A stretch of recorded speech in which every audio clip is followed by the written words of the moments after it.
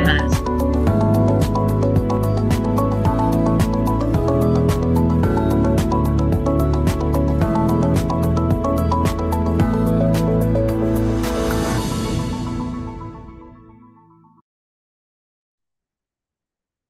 Good day, good evening. I'm Gina Baldo, coming from Medtronic in Connecticut, United States.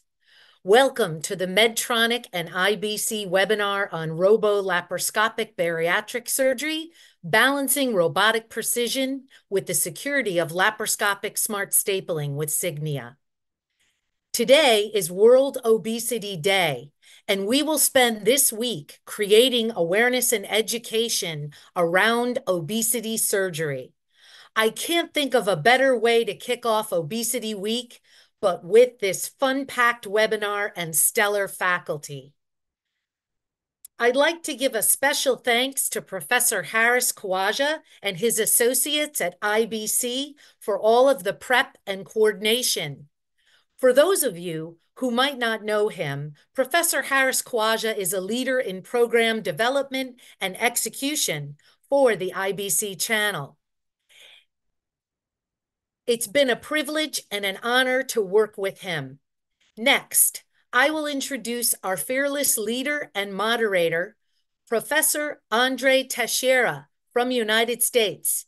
He is Vice Chair of General Surgery, Director of Bariatric Endoscopy, and the Director of the Bariatric Surgery Fellowship at Orlando Health in Florida.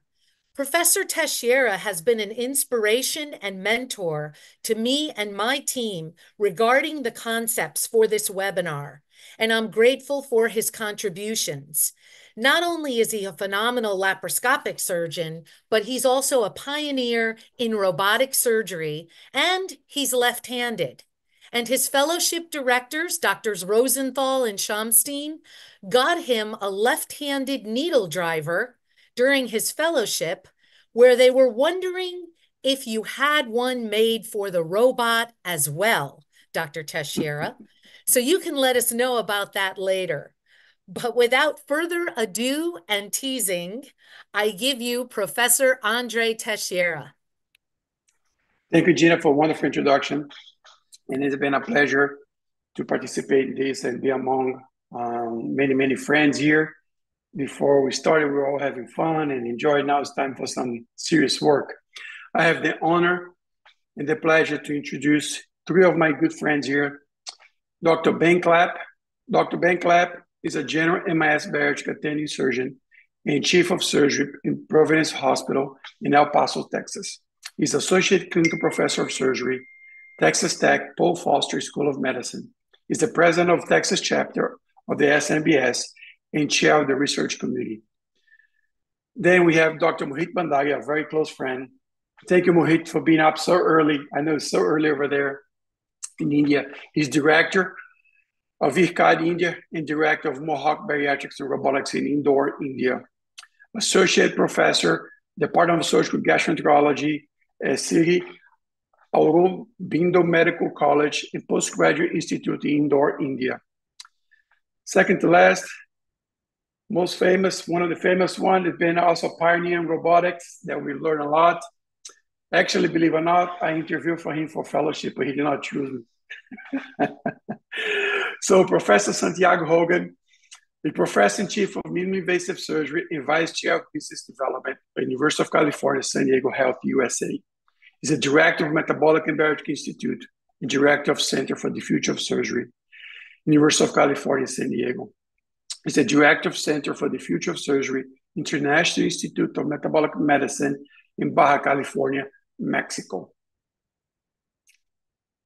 Dr. Clapp. Thank you, and thanks for having me here. It's my pleasure to introduce our first speaker today, Dr. Margaret Inman from the United States, who will give a lecture entitled Bridging Laparoscopic Smart Stapling with Surgical Science. Dr. Margaret Inman is the co-founder of Ascension St. Vincent Carmel Bariatric Surgery Program in Carmel, Indiana, which is the largest program in the Ascension Health Center or system, and she's experienced in laparoscopic and robotic bariatric surgery, including the room-wide gastric bypass, duodenal switches, and robotic procedures. Dr. Inman? Thank you. All right. All right. Well, thank you for this invitation. I am going to talk about stapling science and why I've persisted in using the hybrid, um, um, why I persisted in using the hybrid approach for my procedures. Can you guys still hear me? Because it says my Zoom crashed. Are you guys okay? We can hear you.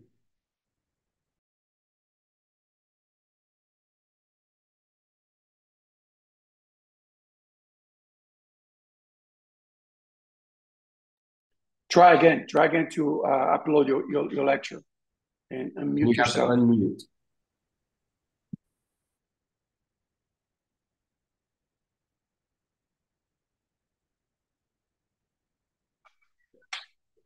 Okay. Now can you guys hear me? Yes. Much better. Okay. So sorry about that. So again, I have persisted with the hybrid approach based on my understanding of stapling science, and I'm going to go through that with you today.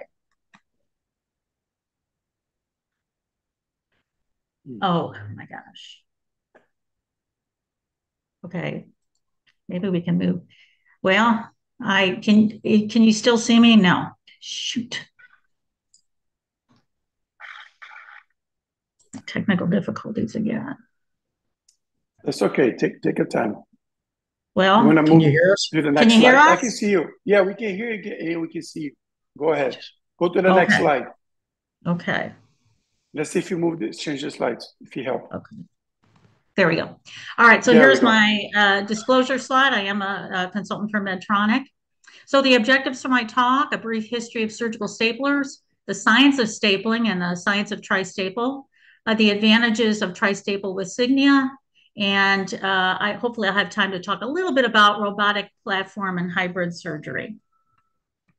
So let's start with the history.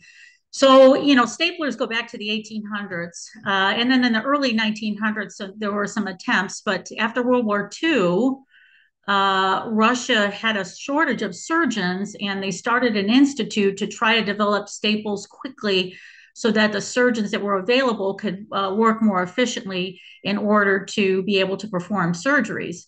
And kudos, so then Dr. Mark Ravitch from the United States went over to Russia and took some of their information and technology and brought it back to the United States.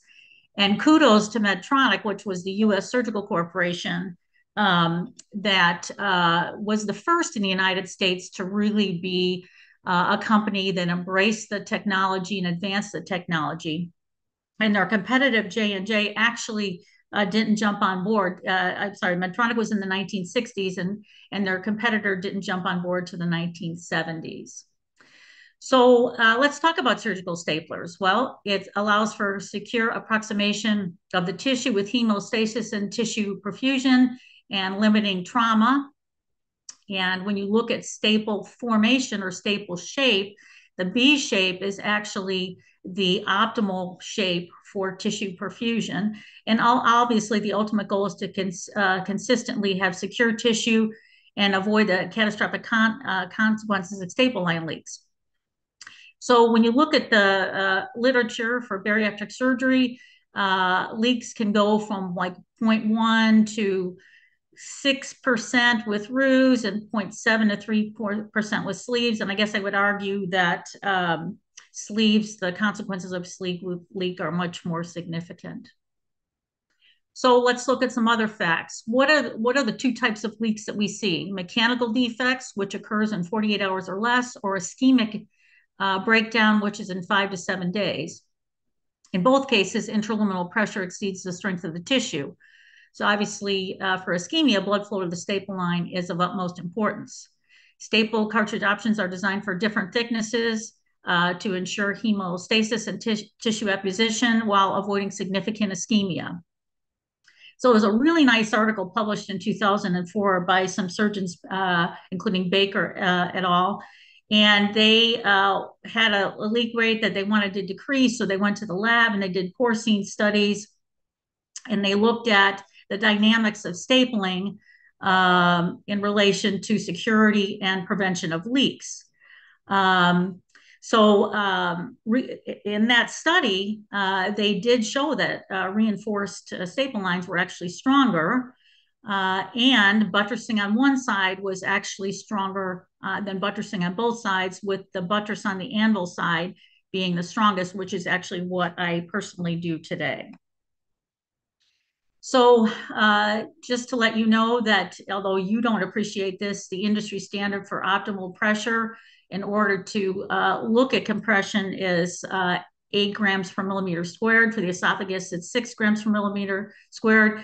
And another piece of information I think is important to understand is that the stomach thickness varies from 0.3 to 3.73 millimeters. So when you look at tri-staple, you know that you have more variation to incorporate all those thicknesses.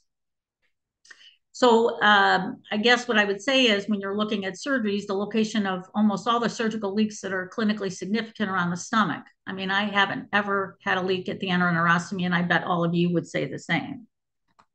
Oh, sorry about that. All right. So now let's look at Signia adaptive firing with tri-staple technology, compression and blood supply. So the compression widens the range of tissue applications and addresses greater variability in tissue thickness. The powered delivery with instantaneous feedback controls the rate of firing and ensures adequate optimal B formation and avoids excess compression. So the issue here is time.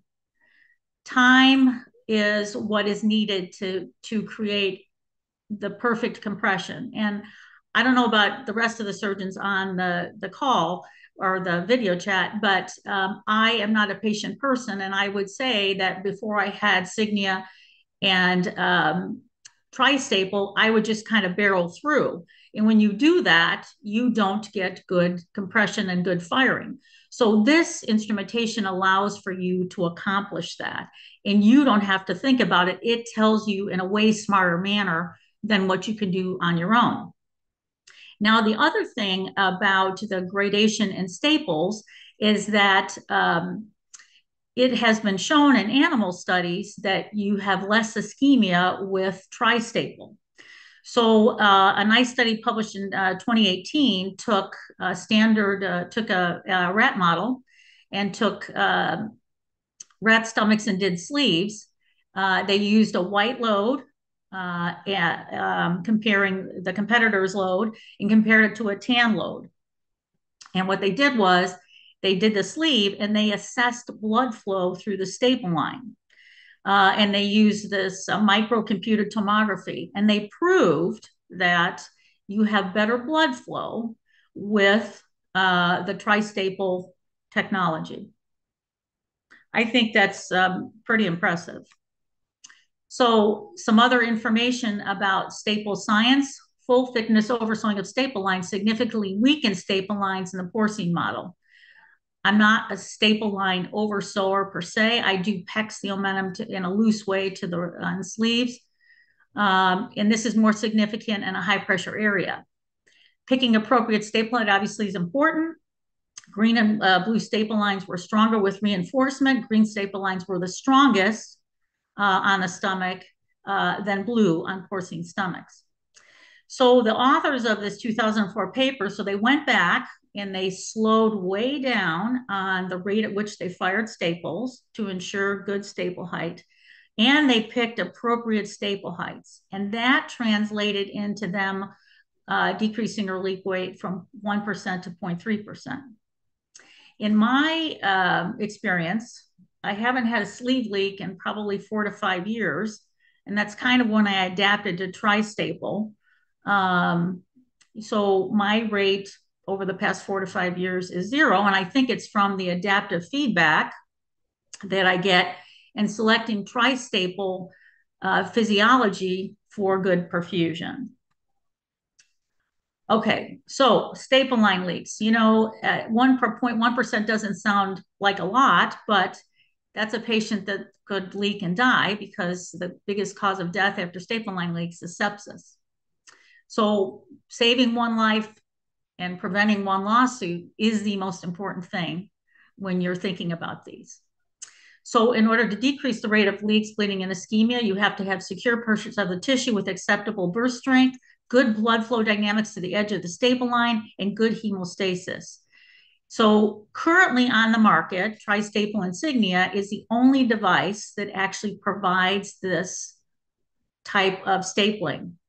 And again, does this translate into a clinical difference? Well, it did for me. And again, going back to those authors that we talked about, they decreased their leak rate without Tri-Staple just by slowing down, allowing for good staple formation and decreasing ischemia. So these are my references. And I think I do have some time just to talk a little bit about hybrid approach and robotics. This information was supplied by Intuitive. So currently about 600,000 robotic assisted surgical procedures are performed in the United States last year, and the robotic surgery market is expected to grow and approach 1 million procedures by 2028. So why use the robotic platform? Well, it is expensive, but it allows a limitless strength. I can do cases that I normally couldn't do laparoscopically with higher BMI patients. There's three-dimensional visualization. There's better ergonomics for hands-on anastomosis.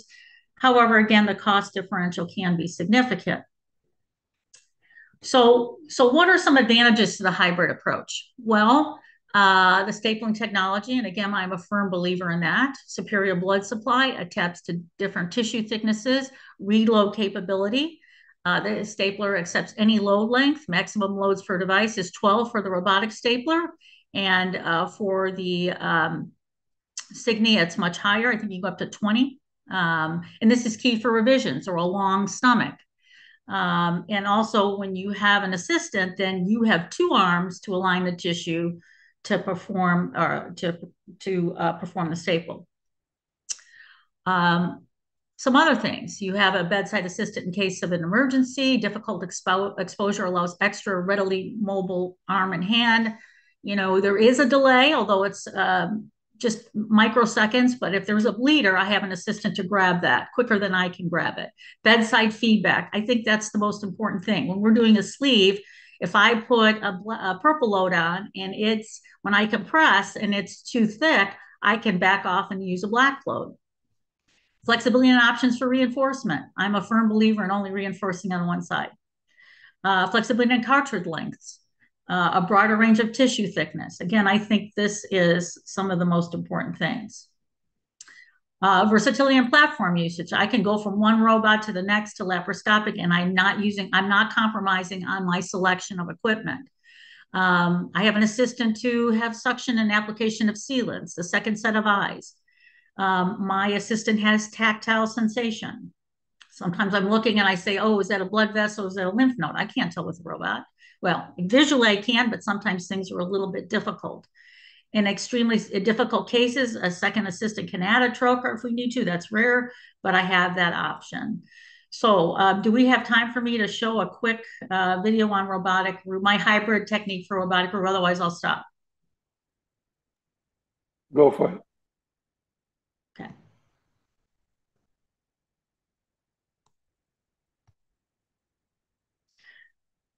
Okay, so I do really long limb lengths. I take it to the limit, so I do start laparoscopically.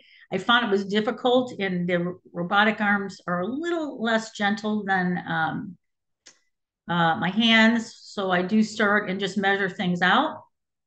And I dock the robot. I do 150, 150, biliopancreatic and root. All right, so now the robot's docked.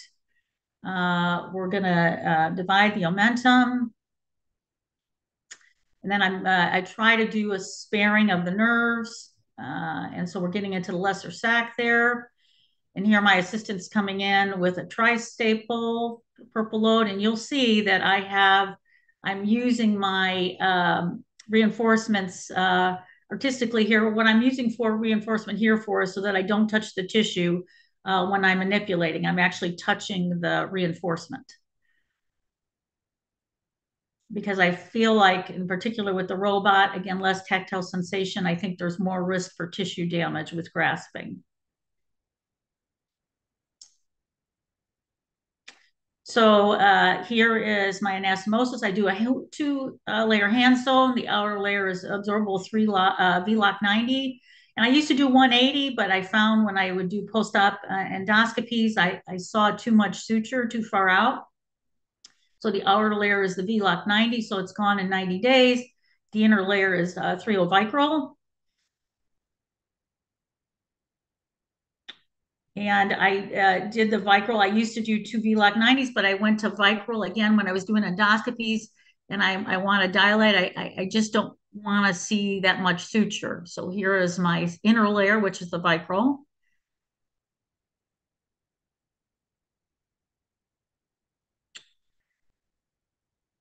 And I will I do gauge this. I do put at the end, I put like a 32 to a 34 bougie through just to make sure that it's patent, and also that I'm right at that 10 to 11 to 12 millimeter size anastomosis. So then I just test with glue. And then I know Phil Shower does this, but I had a fellow from Peru, Luciano Poggi, and we developed this. We do something called a bufanda. So here I'm going to mobilize some omentum and I'm going to wrap it around. And I did this for a couple of reasons. One, it's probably saved me when I've done endoscopies and I've been a little aggressive. And I also know that there's pluripotential cells in the omentum, and I think that that can impact healing and tissue. I know security. I'm a firm believer the omentum does a lot of things we don't know. So here is the enteroneurostomy, and I use a tan load. I do not buttress here. I do have a partner that buttresses with this. We go, so it's 2 staple loads.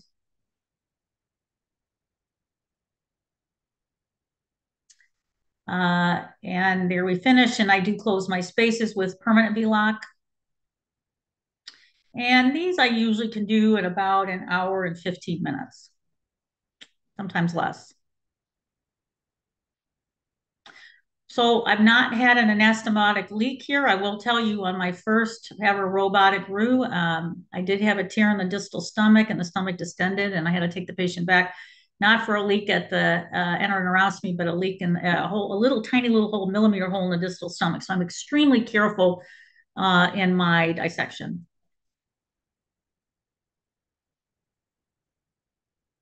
And that should be it. I do have a hybrid sleeve, but I think I'm probably out of time. Thank you very much, Dr. Amen. Amazing presentation. Now we're going to ask you a couple of questions. Myself, Dr. Clapp, Dr. Van Dyke, Dr. Hogan. So the question I have, and probably everybody has the same question.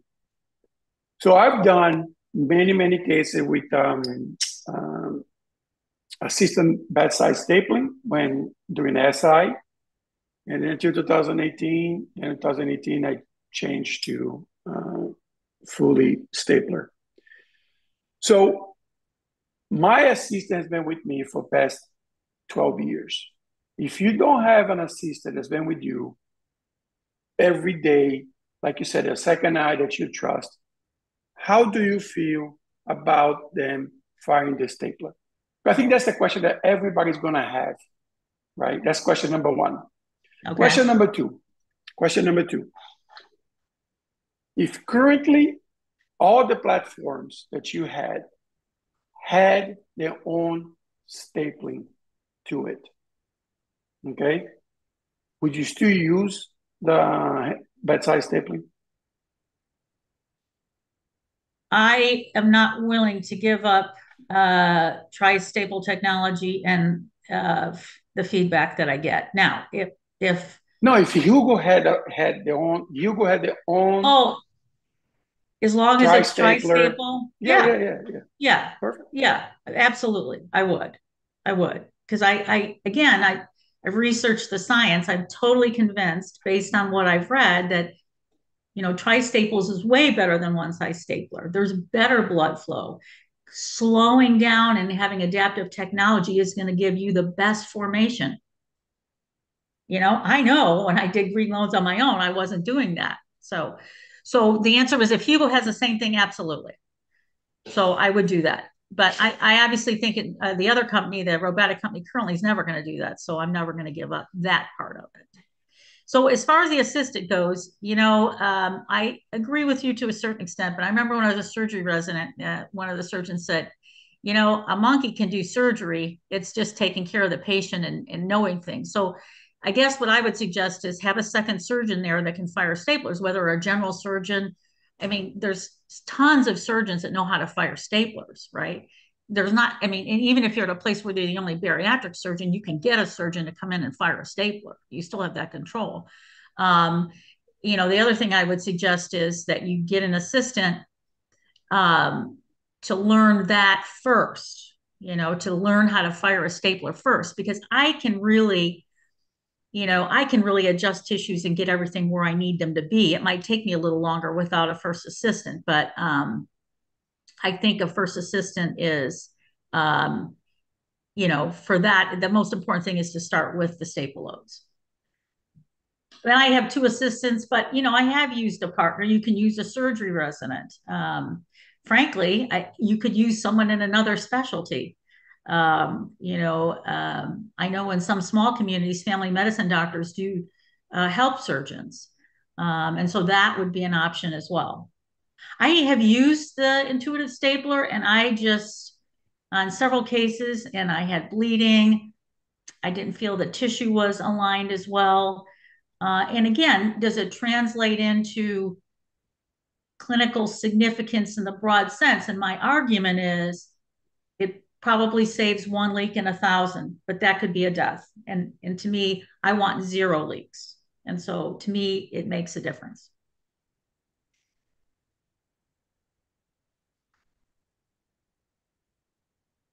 Okay, so question, how important is buttressing with Signia compared to without?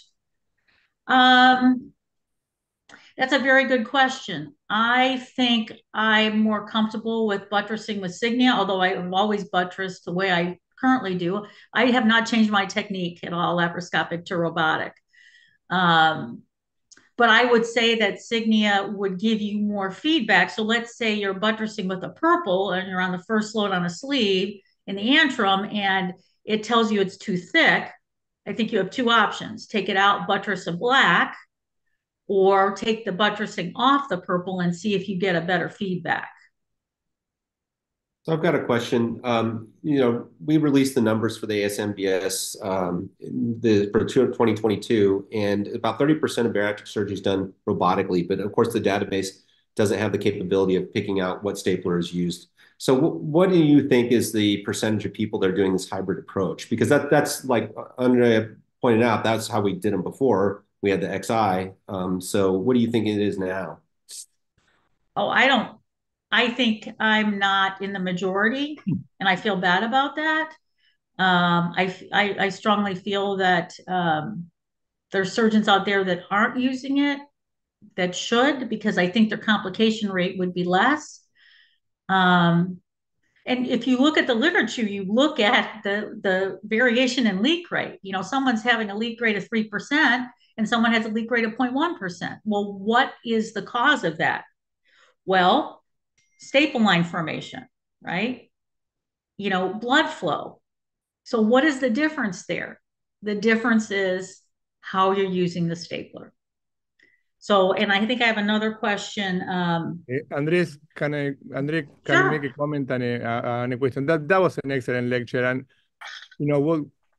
I remember doing the first gastric bypass in 2000, and we used the robot to do the anastomosis like you did, and then we use the regular staplers. And I think that Gina has the right answer for that, because Hugo is going to give you the real stapler, and that's going to be the benefit of Hugo Robot, right? To what Ben was saying, we just got the paper accepted at ASMBS for podium presentation when we look at 600,000 bariatric robotic surgeries done, and we saw higher complication rate when the robot is used compared to laparoscopy. As this is 600,000 cases out of the database, the MSMBS data. So I think that we're going to see a lot of things coming now that we have huge numbers, and put the title of our abstract is "Press the Brakes." It's time to look at the data, right? So I think that's going to change. So what you're saying about the tri-stapler is correct. And Margaret, there is a question from the audience of what color stapler do you use for your sleeve gastrectomy? I am not in favor of downsizing. So I use black to start. And then after the first load, what I do is I ask my assistant what zones we're in. If we're in 3 on a black for the first firing, I use a second black. If we're in 1 on the first firing, then I use a purple. I do not use reinforcement routinely on sleeves. I use reinforcement on roos in certain areas, mostly because I think it adds strength and it's easier to sew to. But I would start with black. And I will tell you that I did for a while switch, because you can downsize a trocar, I switched to purple. And I saw a lot of fracture of the serosa.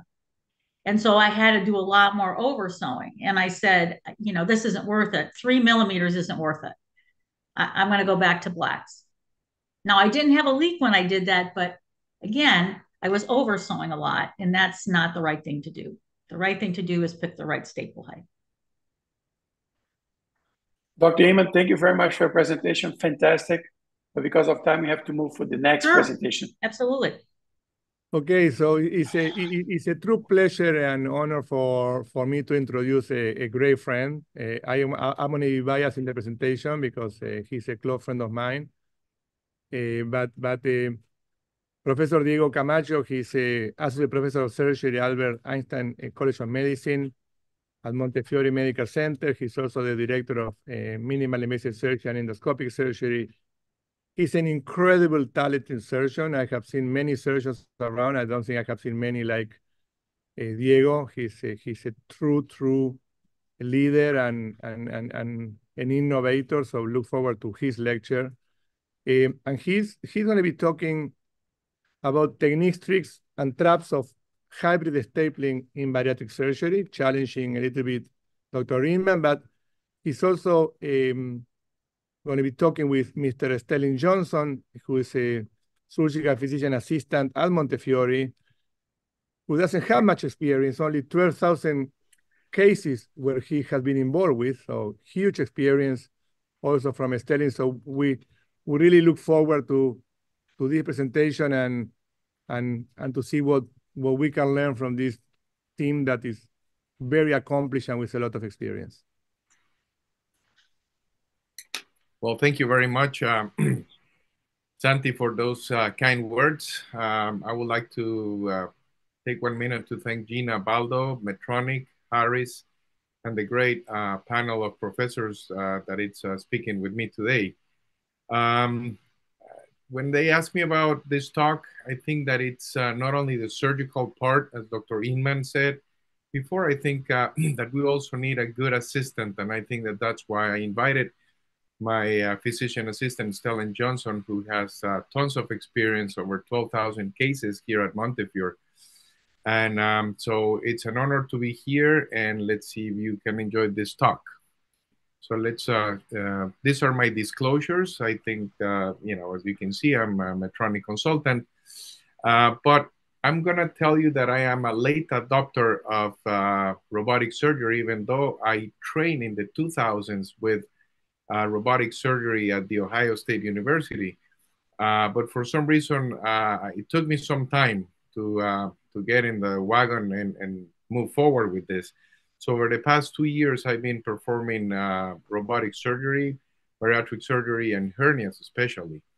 So 3 months ago, we had minor issues with the stapling from the robotic platforms. And I was talking to Stellan and I said, how can we change this? And he said to me, I just took a course in Connecticut and I saw a surgeon doing a hybrid approach of the tri-stapler.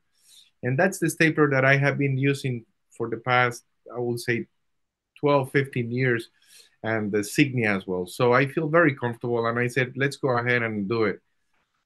So we did our first case, and then, it went very well. It was very easy to perform. So this talk is not for me to try to convince you that you know, that robotic or laparoscopic or hybrid is better. This is another way to do things. So knowing that Dr. Santiago Horgen and Andre Teixeira, two big robotic professors, are here, I have a little video for you guys. So wait, Stella. When they asked me to give the presentation, I thought, well, you know, I remember 3 years ago when the intuitive reps came to me and said, like, why don't we start doing bariatric surgery? And we're gonna have our staplers and they're gonna take over. So now you can start, Stella. So I said, okay, let's see what happens. This is how I stay for the next 3-4 years, you know, watching robotic surgery and the stapling, definitely doing a big difference. And me in the corner, you know, feeling very safe with the right stapler. But then suddenly I knew that there was a way to come back. This is how we approach the hybrid, you know, how can we keep using our technology, the right stapler, the cover stapler, to have the same results as Dr. Inman was saying, that, you know, less bleeding, less leak weights, and still, you know, we were able to offer the same safety to our patients. And 3 months ago, this is how we did it, you know? We did it back, now we're back and I think that it's going to be great when Hugo comes out and definitely you know, how to use robotic surgery and the platform of tri-stapler technique. So next. So why hybrid approach? So next, Stelita. So first of all, we are always talking about data. Show me the data. Where is the data? Dr. Santi Horgan is saying it's time to show the data. And we kept seeing many papers, but I couldn't find any paper that talks and compares the stapling from robotic platforms and the Medtronic or Johnson & Johnson. They talk about results, long-term results, acute complications, and in many procedures, sleeve gastrectomies, revisions, gastric bypasses. So we all, you know, and if you look at the conclusions at the end of all these papers, I think that, you know, is true? You know, higher OR times? I think that the times have been decreasing tremendously, even in my short experience of 2 years, where I do 25-30% of my practice with robotic. Is it higher cost? Definitely, there has to be a little bit of higher cost. No pain difference, and this was proven by an article that was published in Medical College of Wisconsin just recently. No difference in length of stay and the complications, as Dr. Teixeira is saying. You know, there are many good papers out there that are talking about decreasing the complication rate to almost comparable to laparoscopic surgery. So I think that time has evolved. I think that we're seeing new platforms with great results. But again, I think that if you feel comfortable using your staplers and you have great results over the years, I think that this is another way to do it. So go ahead. So I'm just going to touch a little bit about the cost, because people get a little surprised about cost and why is it cost. I'm not going to give you the number of Medtronic contracts, because every institution has different contracts, but we know and we have standardized prices for robotic platforms that you can see without reinforcements. We have at least, you know, some cost savings in the reinforced and non-reinforced staplers of almost $217 with the non-reinforced staplers. And with the reinforced staplers, we have a cost of $323 per case. My institution performs around 1,200 cases per year. Not all of them are sleeves, but we do around 700 sleeve gastrectomies. So as you can tell, we have a big difference and we can save a lot of money to institution. This is just a 200 case per year scenario where you can see that we can save around $5,500 with reinforcement. So keep going, Stalit. So I'm not going to talk a lot about the stapling because Dr. Inman already gave us a great presentation. But I remember when I started using the Endo GIA, and then we went to the iDrive, was a little bulky, and I was, part of the KOL that helped developing the power stapler. And now we have this great, power stapler, Signia, who is light, is very, good, gives us good feedback. Change, Stellan?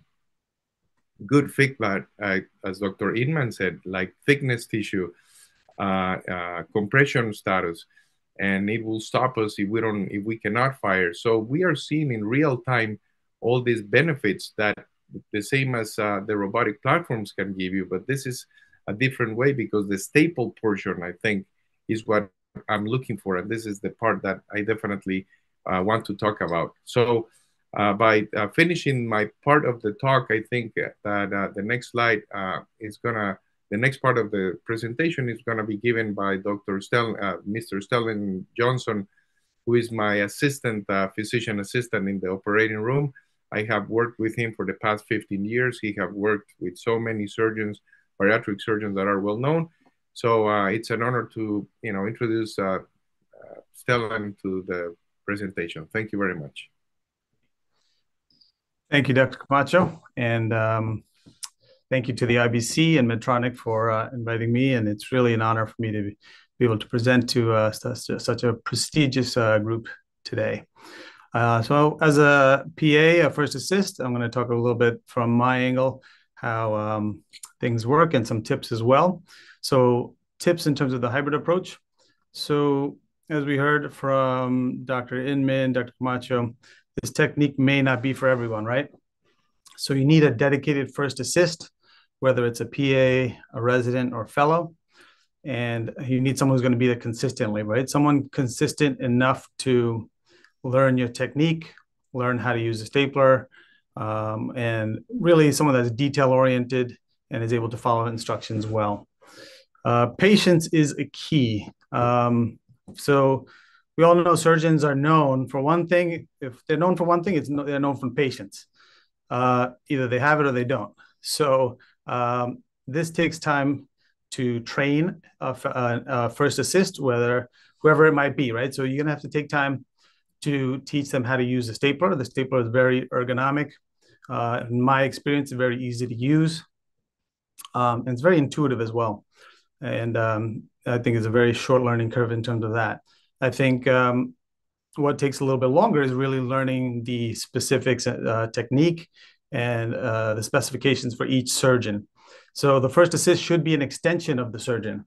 And what I mean by that is you should be able to trust the first assist at the bedside to be able to do it as if you were bedside as well, exactly how you would do it. If I give you a scenario, there may be times when you're operating where you open the stapler and you might make an adjustment and you close it.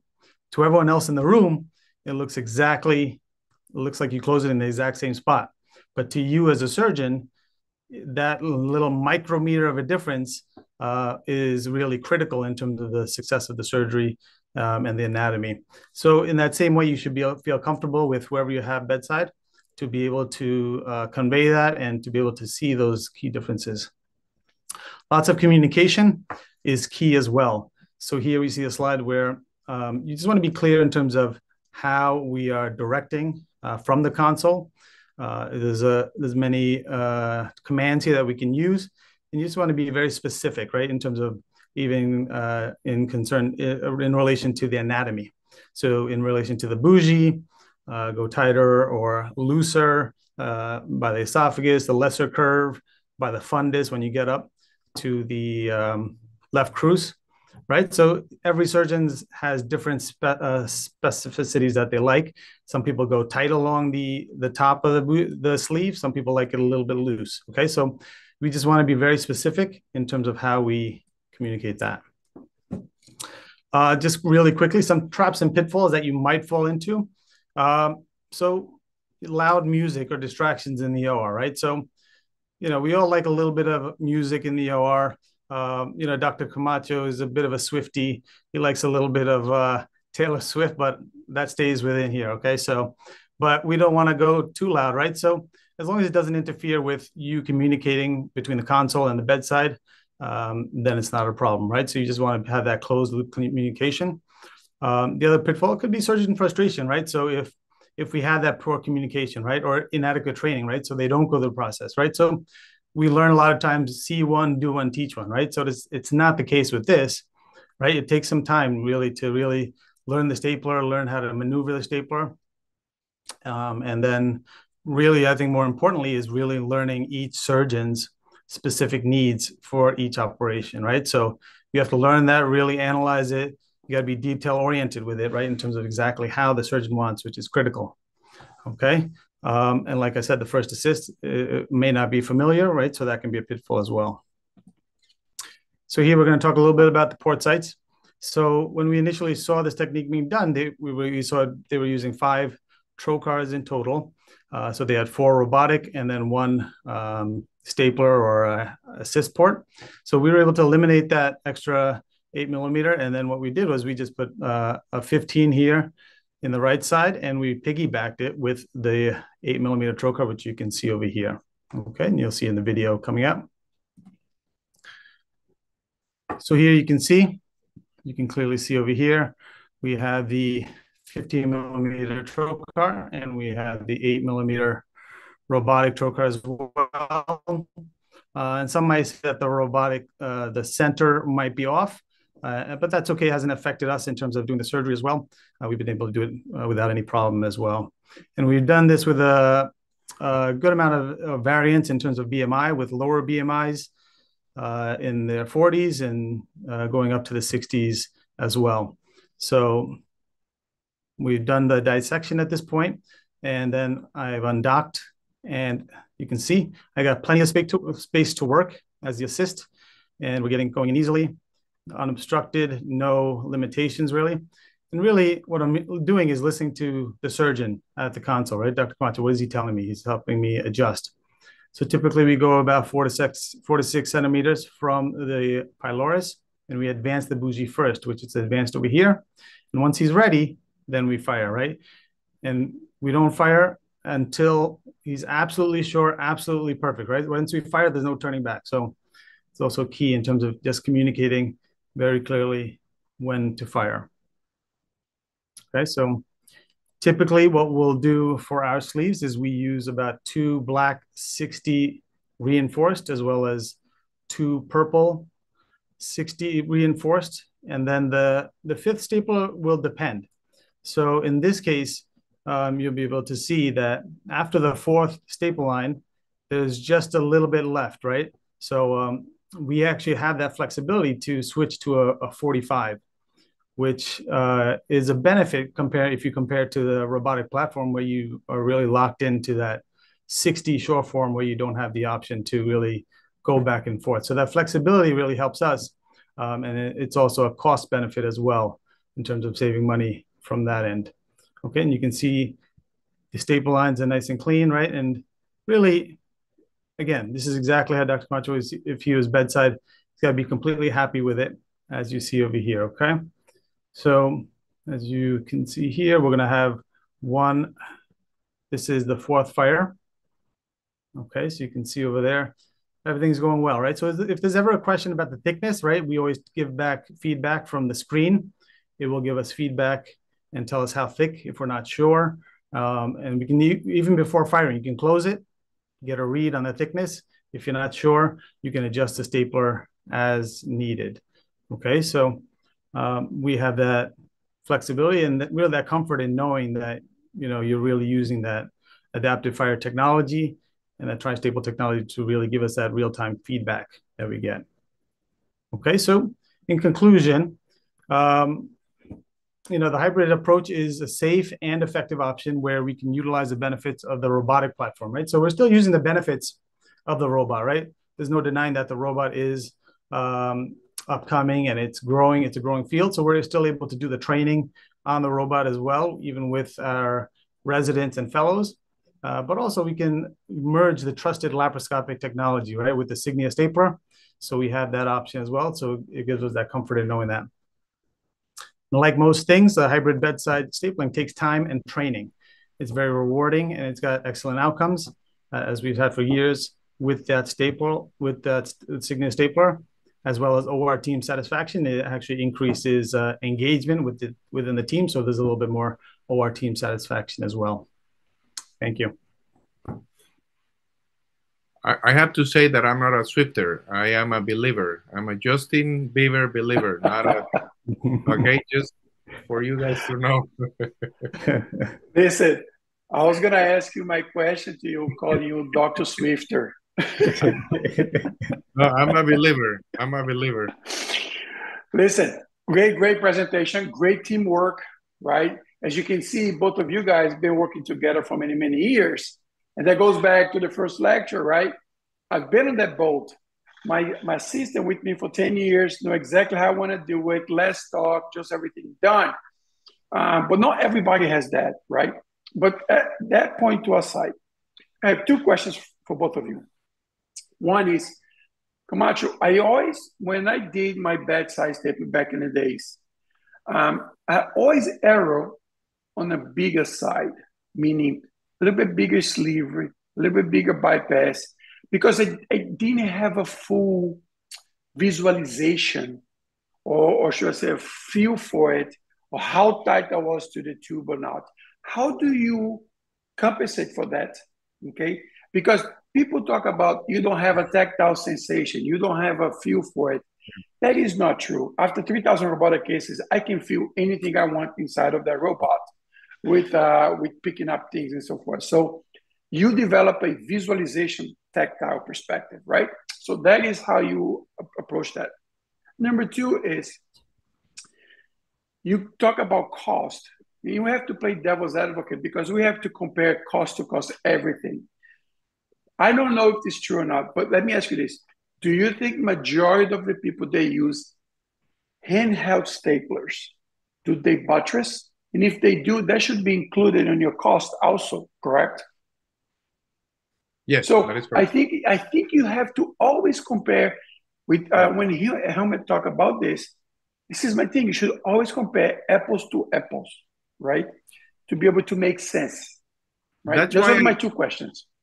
That's what I had the comparison of the stapler with and without. So there are two slides, one with and without, for the people that like to use buttress and the ones that don't like to use buttress. I'm going to give you a little example. One of my partners that does not like to use buttress material, he likes to, one of them, Dr. Choi, likes to oversaw the staple line with a V-lock, and the other one likes to put, tessile and, little extra fibrin glues and things like that. So that it's adding extra cost. But yeah, I have the comparison of both with and without buttress material. How many surgeons are using, buttress versus non-buttress? I think that most of the people that I know are using buttress material right now. So let's say 50-50. Let's play 50-50. So I think that if you want to add, now I have seen videos that when you use the buttress material in the robotic platform, sometimes the robot does not recognize the thickness because you are taking the sensation of the power of the compression on the tip of the stapler. I saw a video that went very bad, but things happen, and things happen with our staplers as well, and we have to fix it. So yeah, comparison is there. You can see the numbers. I think that the numbers speak by themselves, but it depends what contracts you have with the companies. That's one question. In regards to the other one, we use the VCG, so we put the bougie on suction, so we can pretty much, as you can see, after 4,000 or 5,000 sleeves, you know how close you are with the stapler. You know that the VCG is already on suction. So I think that has been a very easy transition for us, not to compromise the wide sleeves, or if we are not too close to the antrum, things like that. So, it comes with experience, as Stellan is saying. But I think that it's very doable. It's very easy to perform, and it doesn't add time. And on the other hand, I feel very comfortable and happy with the way that the staple formation. And just to add to what you mentioned about having a skilled PA, first assist or a PA, I do agree. Yes, I do have experience on my side. And I think very early on, you can tell who your first assist is if they're able to even do something like this, right? So if they're not, if you get scared when you hand them a scalpel, maybe they're not the right person to do this, right? So, in general, like if they're not detail oriented, things like that, maybe so they may not be for everyone. But I think if you find the right people, the right PA that has potential to train, that's definitely it will take time, but I think you can get there as well with that. So I don't think it's necessarily out of the question, and I don't think you need thousands and thousands of cases, but I think a good amount of time to just really observe the surgeon, learn the technique, learn the intricacies for each surgeon, and really how to use that stapler, and then you can go from there. Diego, go ahead. That was an excellent presentation, great videos, both of you. I have two questions for you. One is, what do residents feel about this hybrid approach? They like it because they are the future generation, right? And two is, why to use a robot? If you're using the stapler for the most important part, are you using the robot just to take short gastrics? I like more the ligature. So those are the two questions. Yeah, so, we don't have too many robots at Montefiore. We have 4 robots, and when I get a chance to use it, I can use it and do the sleeves or my hernias or bariatrics. So it depends if that day I'm able to access the robot. On the other hand, I think that there are very challenging cases in the Bronx. The BMIs, we see patients that are BMI greater than 55 most of the time. And, age really impacts in how you perform surgery. And I think that the usage of robotic surgery has helped, in so many ways to perform this very complex, super obese patients. Now, in the stapling part, it's easy, it's as you said, the stapling, I feel comfortable firing. And I thought that we were going to have issues with the stapler reaching all the way up to the angle of it, but we didn't have any problem. So that's one. And the other question about the residents, they love it because most of the time I'm working either with the fellow or with the chief resident next to me. I'm letting them do the case, and I have, let's say, an intern in the bedside, and just by letting him fire the stapler and the PGY2s, they're very happy. They really, because otherwise they stay there and they just exchange one arm for another and they don't do anything. So I think that they are happy at least to have the whole team involved in the patient. Yeah, I think with that bedside approach with the intern there, I think it's okay, but you have to have some oversight there, right? So have someone experienced by the bedside as well to help out as well in case there's any issues as well. Okay, Bodagi, you have a question? I like what you said about the health. It's very important because with the high BMI, you finish dying.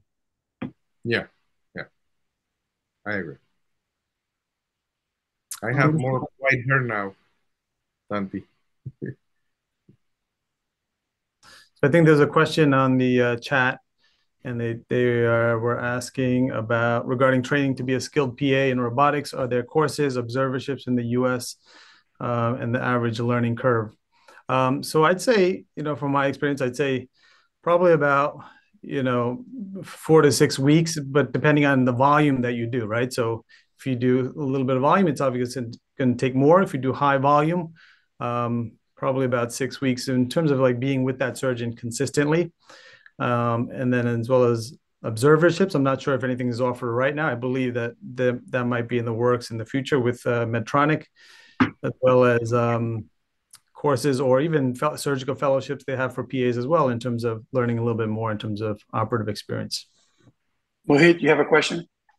Yeah, before introducing Hilmat, I have an interesting question. First of all, thank you, Stellin, and thank you, Dr. Diego. And thank you, Dr. Diego, to bring in Stellin inside this entire meeting. It reminds me about my assistant who is with me since last 14 years now. And I have a very interesting question to both of you. How frustrating it is for you, Dr. Diego, when you are doing a case in a live workshop and Stellin is not there to assist you. And how frustrating it is for you, Stellin, when you have to assist a surgeon who is not as good as Dr. Diago? Well, it's like having a soccer game, you know, you need the forwards and you need the goalie. So I think that if I know that I'm not going to have the right team players, then I'm not going to do it like that. I'll do it laparoscopic and it's going to be easier for me. And of course, when I'm not around, Stellan cries a lot. Yes. He wants me to be there. So that's the answer for the two questions, you know. Yeah. So from my end, I think, I am lucky enough to work with Dr. Camacho. Very experienced, very skilled. And, honestly, and I'm not saying this just to blow smoke or anything like that, but our surgeons are really excellent. The surgeons that we have, and I'm very lucky to work all the surgeons that we have, about 4 surgeons now that I work with that are all excellent. The last one just came from fellowship that was trained under all of our current surgeons, so they're all kind of trained up to par as well. So I'm lucky enough from that standpoint. But yes, I'm sure there definitely is frustration when you do work with less experienced surgeons that may not have that experience.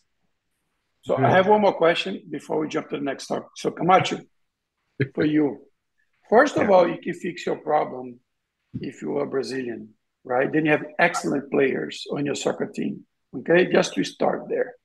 Second, when do you choose to use the bedside stapler versus the robotic stapler? Do you have an algorithm in your head, or you look at the specialty, BMI is 90, not sure it's going to reach? How do you just, for now on, you just do one way? I think that I started and I said to Stellan, why don't we try the low BMIs first? Of course, you want to try to the easy ones, the ones that don't have a big liver, not much fat. And we try to females at the beginning, because the amount of fat in the upper portion especially is less. And then I said, why don't we go from 40 to 45, 40 to 50, 50 to 55, 50 to... So we started to increase. Now, it depends if I have access to the system that day, and I don't control my OR scheduling. So sometimes I come to work and I have 5 sleeves, and if I have access to the system, I will use the system and do it hybrid. But again, if it's a BMI of 60 or a 55 with previous surgeries, I would like to have Stellan in the room. Now, if I'm going to have an intern that has never fired a stapler, definitely that case is going to be done laparoscopic, not robotic. Andre, I don't know if I hear well, but you were talking about Brazil and the football players. I just want to remind everybody that Argentina is the world champion. Okay, we forgot.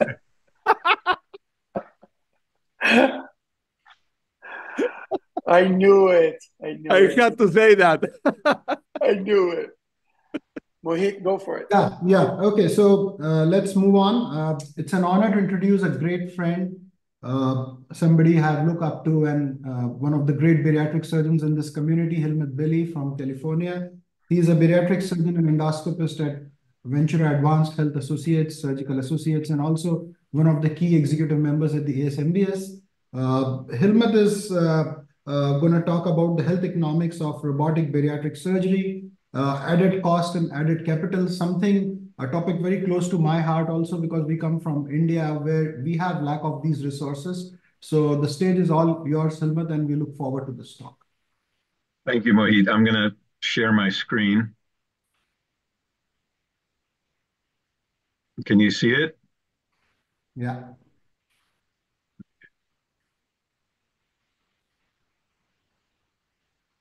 All right. So I have this topic with no video, but has an important topic for all the smaller hospitals. When I was preparing for this, I phoned around to some of my colleagues, and they were telling me they had 25 robots, 40 robots. They had practices which had an excellent payer mix. And I'm in a different situation here, and we have to constantly look at medical economics. Here's my disclosure slide. And this whole topic goes back a long way, back to the origins and the formation of the United States, when wise people like Ben Franklin said, beware of little expenses because a small leak will sink a great ship. And we have to think about that with respect to the resources that we have provided by our hospitals and the communities that we serve. And there's an important part of understanding how your operation and your operating room really works. And that's something known as the contribution margin. It's an economic term. We think of profit margins and we think of overhead, but the contribution margin really is ideally suited to assessing what's going on in the operating room. And if you look at it in a business sense, it's a simple definition.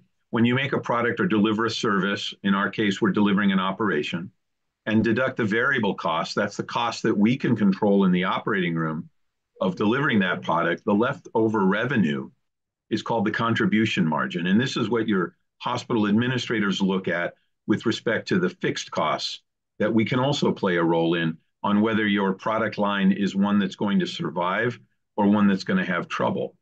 So the aggregate amount of revenue available after the variable cost is the amount that we use to cover the fixed expenses of the company or the hospital. That would be the nurses, the antibiotics you use, the tests you order. After fixed expenses are paid, the leftover is the profit that the hospital utilizes or the company utilizes for growth and other things. So if a product's contribution margin is negative, the company's losing money with each unit it produces.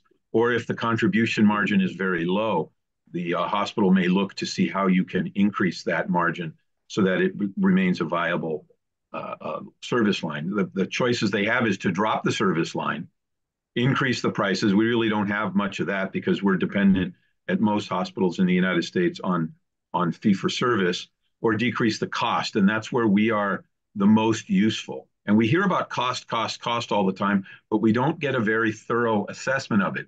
This has been something that's very important to orthopedic surgeons. They were the first ones who really got hit with changes on the inpatient only versus outpatient only designation. And those designations change, the hospital revenues will change, and sometimes not at the best opportunity for the patient. The ones that end up being inpatients are often the ones we talk about: more comorbidities, higher risk. Hospital is incurring far more cost, and the revenues that they get become questionable. So in this study, which was in the journal Arthroscopy, an orthopedic journal, removal of primary knee total knee arthroplasty and total hip arthroplasty from the inpatient only list, they looked at the financial impact for both patients and institutions.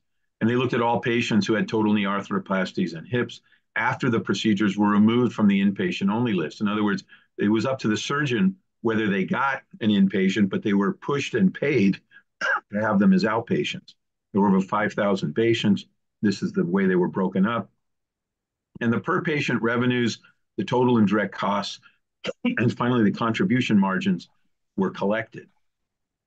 And these were largely Medicare patients because that's the age that we get when we need these. The contribution margin was 89% lower for the inpatient cohort when compared to outpatient. And that reflects the higher cost of having to provide services and care for those patients.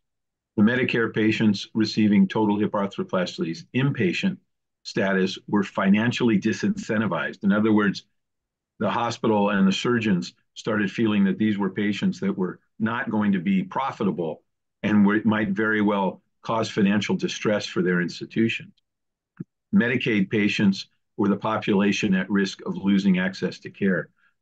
So within these Medicaid or government managed plans, you can start to see why hospitals start to shy away from them. And we're only at the beginning of seeing the loss or the redesignation, primarily in the PPO or commercial payer group, because CMS just looked at this and did not take away the designation of inpatient status for our cases. But the contribution was 128% higher for patients receiving total hip arthroplasty and 136% higher for inpatients receiving total knee arthroplasties. But the costs, despite that being higher, overwhelmed the actual contribution margin.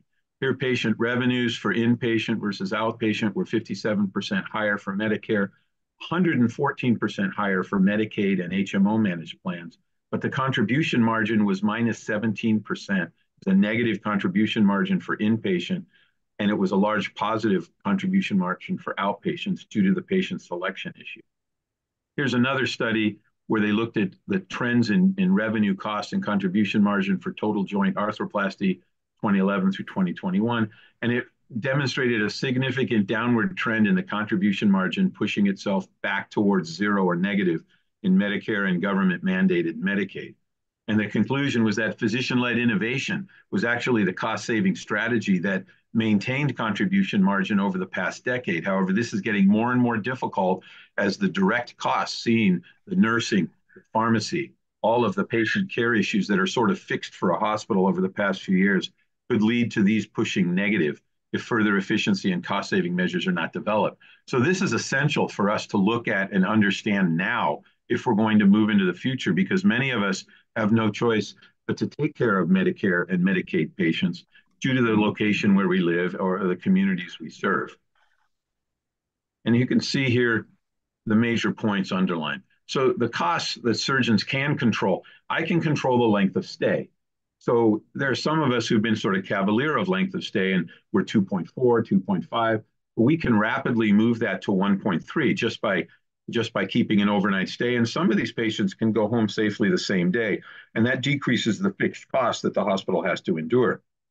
Nursing costs for 24 hours, well, that depends on your ratio. And if your nurses are getting $130 an hour with benefits and all of the other fascinating things that go into what it costs to actually employ a nurse, at 24 hours, that's over $3,000 in nursing costs. And then as the ratios change from 4-to-1 to 3-to-1 or 2-to-1, depending how many patients are in the hospital, those costs will go up. If you can save that, you can save over $1,000 a day just by keeping them in one less overnight. Imaging studies, do we really need upper GI studies? Maybe those even slow discharges if you're going to keep them overnight. CT scans, what are you using to study? And could these be done as an outpatient? Medication costs, lab studies, physical therapy, all of the things that we may cavalierly have in the care of our patients, thinking we're giving good care, are ultimately going to compromise that contribution margin and the total cost that the hospital has to put into caring for our patients. So operating room costs, if we look at a sleeve gastrectomy, how and what you choose affects the contribution margin, and how and what you choose depends on your overall payer mix. As you mix and match these, you have to understand what the amount of money is that the hospital is working with each payer mix. If you're going to choose, say, a Titan stapler that could cost your hospital $2,000, that's going to lower the contribution margin. And if you use it in too many cases, you'll push it negative. So in mechanical stapled cases, and we look at disposable laparoscopic, we have the choice between staplers that are powered and staplers that are mechanical. And many of us have adopted powered staplers for all our cases. But if you're in a tight margin, you may have to look at the additional costs per vendor, depending on what you pick. Instruments, majority of our surgical instruments are reprocessed. And that's true to a certain point in robotic instruments, but those instruments have a finite lifetime. Sometimes it's 10 uses, sometimes it's 15 uses. The clip applier will use 100 clip applications. So each usage comes with an associated cost. But really, there's a one-time charge over the life of an instrument for these laparoscopic, unless they need to be repaired or something like that. Take Stort's needle drivers, for instance, for a traditional laparoscopic case. These average new about $1,200. Even if we say they're $1,500, they will last for years. And if you don't pay attention to those costs, this email will ultimately one day come. And this was an email I received from our CFO about 2 weeks ago. I was presented with some rather astonishing and profoundly disappointing data about our program. He's talking about financial data. And they'd like to us convene and better understand the considerable deterioration of financial performance. This isn't unique to me. This happens on the internet. I just saw this on the Robotic Surgery Coalition. It's a surgeon reaching out for help. The hospital claims we are losing money on both cases. This is a robotic program doing sleeves and Roux-en-Y's. We don't have the best payer mix here in Middle Tennessee. And is anyone else hearing gripes or complaints from the C-suite about the financial impact of their bariatric program? And the answer is yes. We are hearing those, particularly at the type of programs that this surgeon comes from in the middle of a state. We're not necessarily in a big city. We may be in an agricultural rural area, and our payer mixes are significant. So some of the variable costs, the costs we can control, stapler cartridges and stapler handles. So if I look at my cheapest vendor, my medium length laparoscopic stapling handle is $100 per handle. The long length is $115. This is comparable with vendor 2. I think theirs are $135, maybe a $10 to $15 difference, certainly not going to make or break the surgery. As we add things, the powered handle, the cost of a powered handle, and if we use a Signia, it includes a shell, Those have additional charges and limited usage. If we look at the adapters, they cost about $20 to $30, maybe $40 a case. And if we look into which cases should we add those extra costs to, you have to take your contribution margin into account. Remember, small expenses are something that can sneak up on you. And in the end, you wonder how you ended up negative. Cartridges, vendor one, their black is 180, vendor two is 225. The purple 60 is 155 versus 162. The white is 155 versus their equivalent version is 180. So as all of these $20 here, $30 there add up, you're chewing away at your contribution margin, and you need to select that appropriately and understand it in order to see how you got up to $2,000 extra a case without really trying. Well, if you look at the intuitive sheet, our hospital has a price sheet, and I was stunned that this went into 3 pages because I am far from a robotic expert. I'm still a robotic neophyte. I like working with the intuitive platform. It's probably the most fantastic engineering marvel we've made in surgery, but it does come with a cost. And you heard the first speaker and Diego working on how to maybe reduce the cost because it is expensive and it's not something that the hospital sees themselves as being the bank. They don't have an unlimited form of supplies. They have to actually support multiple service lines, and this has to make sense to them. So if we look at some basic stapling that we use in our hospital, and these came from our price forms, we buy the SureForm 60 at a price of about $3,300. It has 6 uses in it, and it's about $556 a use. This is the stapler. If I want to use a 60 and a 45, I have to actually understand that I'm going to add another $483 per use to that case. The staplers are comparably priced, but still more expensive than our laparoscopic platform. So they're $240 a stapler, all priced relatively similarly. But if I use 5 or 6 stapling cartridges at $50 to $100 more, then I'm getting up into the $200 to $400 range, plus the cost of the stapler. Now we have to look at instruments. A 5mm curved needle driver is interesting because the Storz needle driver costs about $1,200. This one also is about $1,200, but it only has 10 uses. So if I do 200 laparoscopic cases a year with my needle driver, there's very little added cost. If I do a robotic needle driver, like a hernia case, I have to realize that 200 of those cases are going to result in a $30,000 increase in cost to the hospital per year to do those 200 cases. And it's similar with the wristed needle driver.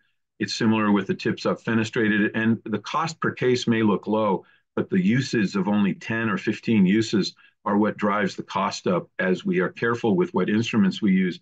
But there's always going to be 2 or 3 instruments used. So you can see it's going to be a $400 to $600 cost, plus the stapler, plus the staplers. It ends up being about $2,000 more at my institution to do these operations with the robot. And that comes directly out of the contribution margin. So you have to know how much money your hospital is going to make and how much money they have to expend just on basic things like providing IV fluids, doing the anesthesia services, the operating room, and the nursing care. So location is absolutely the key thing. This is a nice big city in Florida. It might be Orlando. If you had one of these buildings, you might have an amazing view of the downtown. But different geographic regions have different payer mixes. Some robotic centers have more than 25 robots. Our hospital has 2. We have 2 hospitals. Both of them only have 2. So we are certainly not a robotic center, even if we're very good at it. The robotic centers have other things that improve actual cost of doing cases, excellent turnovers, skilled robotic teams that can turn a room over in 20 minutes and have the next case going, multiple rooms so you could jump from room to room. And they have outstanding results. So the laparoscopic versus robotic outcomes are probably very similar. And they have limited and conservative use of disposables. Where I walked into a case at our hospital on a laparoscopic chole, there were 4 open instruments on the Mayo stand and 3 that were being used by the surgeon. And I have no idea how much extra cost chewed away at that contribution margin. So large robotic centers also can pick and choose. Some of their staff will not accept Medi-Cal or Medicaid patients. There will be limited Medicare. It's often a very high volume PPO managed hospital, and they have excellent payer mix as a result of that. Now, this is where I live. I live in coastal California in a big agricultural area. These are the fields of strawberries. You get your strawberries from Oxnard. We also have a lot of other things growing here. And we have field workers. And most of our Medicaid plans in our area are Medicaid. it's very difficult to actually provide services for a community and then exclude almost 50% of the population. Our PPO plans are about 35%, and the HMO plans are about 15%, with Medicare and bariatric surgery making up the last about 5%. So in summary, understanding your payer mix is essential. And you really have to calculate and understand what your contribution margin is, because there's a place and time to spend the extra money without hurting your hospital and providing care to your patients. Know the cost required to do each operation, the real cost. Manage costs to keep your program in the black, and whenever possible, keep the contribution margin positive. This can be done with the understanding that the costs that each vendor provides, they should be open and honest. You should be able to get these costs and plan your surgery so that at the end of the year, your program is in the black and you don't get the type of letter that I got. Understanding your payer mix and the effect on contribution margin is essential. And I really recommend quarterly reviews with your hospital administration so that everybody understands what the goals of the program are with the people that you intend to serve in your community.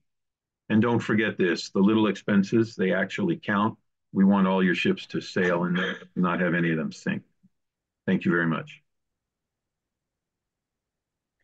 Helmut, amazing presentation, as always. So if you're going to compare apples to apples, like we talked about it, right? Then you need to compare the cost of every single robotic platform, right? To be able to make an adjustment. Right now, we only have one robotic platform in the market in the United States. You know, other markets, as we've played around, Mohit has played with different robots too. There is other costs, right? I can tell you this, and we had this discussion many, many times, me and you. And my reality robotically is very different than your reality, right? I can tell you this, for every case I do, in an average, our margin profit, 16K, okay, profit. So yeah, we have found different ways to cut our costs. We found different ways to make sense, right, for the robot, for our institute to invest very, very heavily on robotic platforms, right? I think when we talk about cost, you have to look at everything, man. You cannot just look the material alone and so forth. You have to look at everything. No, you're correct that, and that's why I brought up the big centers and focused on Orlando, because what many of these big hospitals have done is actually quite phenomenal. If you can get 6 cases done with the robot, but I can only get 3, you're using the robot in a much more efficient manner. You have much better use of the resources. Your use of the OR crews, they're not getting paid overtime because you're getting all those cases done in the time period that they're at the facility. And this is where a robot can be used outstandingly well. Now, maybe you can say you can do the same thing laparoscopically. I don't know. But if you're going to use a robot, you have to strive to accomplish what you and many other centers have accomplished, which is to identify the service line that you're going to prioritize it with. And we all know that started with urology, and they did exceptionally well with it. It moved on to maybe GYN, but not as well as it did with urology. And then general surgery and bariatrics, there are some key centers which have exploded. I envy watching some of my colleagues that can do a SATI, and they can do it in an hour and 5 minutes elegantly with the robot, and then move immediately into another robot room. This also takes your assistants into account, where you have the PA that can finish the case and maybe another assistant that can start you with the next one. But efficiency, I think, is the key to the robot.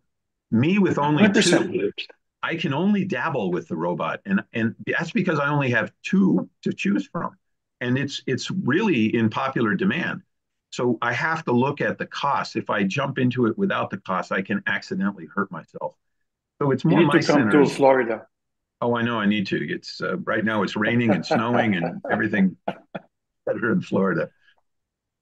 Yeah, I was just going to give a shout out. You know, Helmut, that was a great talk. And I just wanted to mention that Helmut and I have an abstract that we're going to present at SAGES that looks at cost in hybrid stapling versus just pure robotic stapling. So I can't give too much away. I guess it's embargoed until SAGES, but look for us. We have a podium presentation that Helmut will be talking about. But I think it's very important to control cost and to think about cost. And sometimes you see things on these social media platforms where people are like, well, I don't pay for it. What does that have to do with anything? It's got a lot to do with it. We can't, because if you're not at the table, you're on the table. And And when somebody decides that service line is gone, look at the pandemic. All those employed plastic surgeons, they were just sent home without pay, because there was no need for it, whereas general surgeons still had something to fall back on. So we do have to consider it. So we do have that abstract. I hope you guys can come by and see that when we're in Cleveland. Great talk. That was awesome. Mohit, you have a question? Yeah, I think we are in a very special situation. So the cost of laparoscopic surgery in US, 1/10 is the cost of laparoscopic surgery in India. So, the cost dynamics are so different in different countries. It's different in different parts of US. Like we have 10 robotic companies in India already. Now, in IRCAD India, we are approached by 6 companies to put robots free of cost. So it's Intuitive, it's CMR, it's Microtech. There's a new Indian company known as SSR. So we have so many companies, and the cost is throwaway in India. I mean, I can even offer a free robotic surgery to somebody because there's so much of R&D, there is so much of material for clinical trials, so much of instrumentation given free of cost. I think it's different for different ethnicities and countries where the companies or the institutes would sponsor it. So we cannot generalize. Like for you in Orlando, it's different. I absolutely can understand situation of Helmut where he's totally different. Just with 2 robots, he can't expect, and he should not be doing too much of robotics. That doesn't make sense to him. So I think we are still not there with the technology where we are at a stage of democratizing robotic surgery. We are way, way away from that, at least in US, what I can see, because of the regulatory processes and the additional cost you guys have. Well, to point, Andre, you touched upon, we have only really one robot on the market right now in our hospital. I just came from the Disruptive Technology Summit, and the number of robotic innovations that are coming out are quite mind-boggling. I once made the comment that I don't need a space shuttle. I need a fancy crop duster out where I live. And sure enough, there's companies. I said I needed a camera holder that I could talk to and it would move. And I need another robotic arm to hold the gallbladder so I can do these alone. I fully believe all of those are coming. And we'll say, Andre, using the fantastic Maserati of robots, and you'll see me out here using the less complex, less simplified, but still robotic technology. And I think it was all pioneered with robotic platforms, but the cost is still significant for some of our smaller programs. Well, Helmut, listen, a good friend of mine, a lot of you know him, once told me, he said, listen, you don't have to be better, you just have to be good enough, right? A lot of those platforms, are they going to surpass Intuitive? Probably not, right? Because you're so far ahead, right? But for some institution, they just need something that's going to be good enough, right? Which also brings competition. And competition is great, right? The more you have, more competition you're going to have, and price of things are going to drop. So to me, I can't wait to see the amount of robots that was shown at the conference, because I think it's going to open up a lot of different things, Any other questions for Dr. Billy?